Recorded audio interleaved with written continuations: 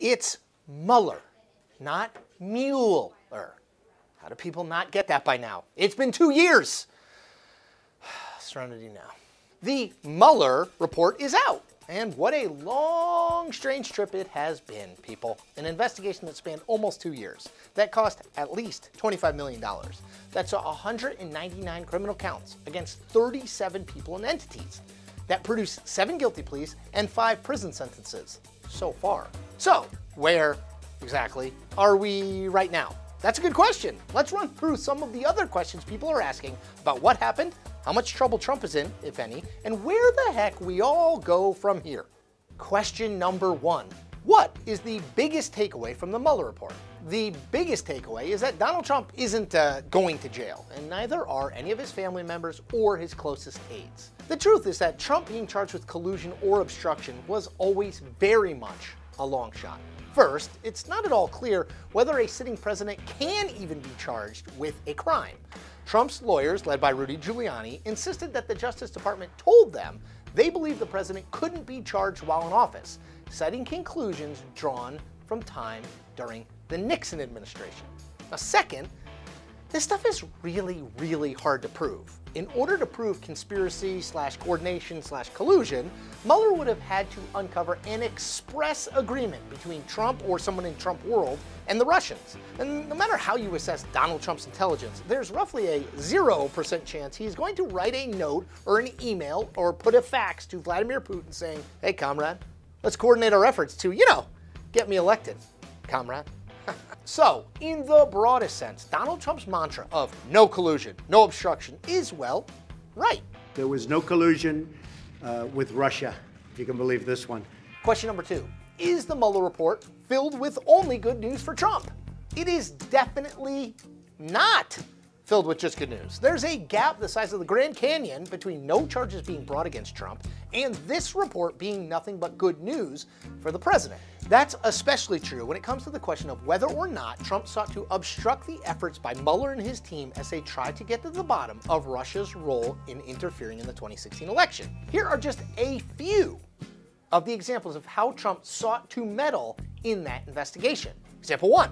In June 2017, Trump told White House counsel Donald McGahn to fire Mueller as special counsel because Mueller allegedly had conflicts of interest. McGahn refused. Example 2. Trump told his former campaign manager Corey Lewandowski to tell Attorney General Jeff Sessions to tell Mueller, yes, this is all one big game of telephone, that Mueller's investigation had to be limited to how the U.S. could avoid future election interference and nothing else. Example 3. When National Security Advisor Michael Flynn flipped on Trump and started working with Mueller, Trump called Sessions in for a meeting, again, and told him he needed to unrecuse himself on the Russia investigation. Trump told Sessions that such a move would make him a, quote, hero. Question number 3. So, what now? The release of the Mueller report is an end, but it is not the end, not by a long shot. Democrats in Congress are already laying out a number of avenues by which they will continue to pursue answers on all of this. They want Mueller himself to testify about his findings before Congress.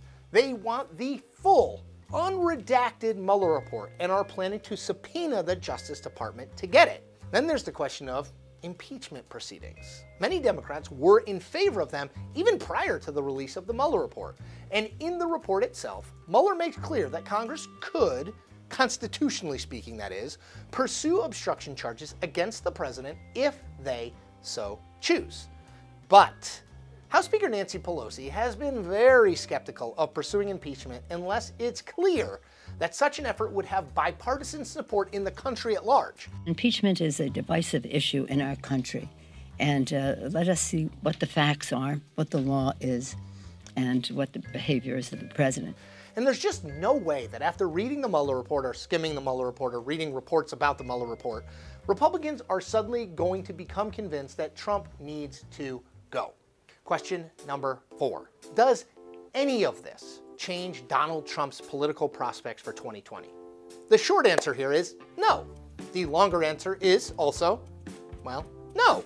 There was no silver bullet in the Mueller report. No smoking gun that showed either the president or someone in his inner circle, his son Donald Trump Jr. or son-in-law Jared Kushner, to name 2 folks, breaking the law. Just none.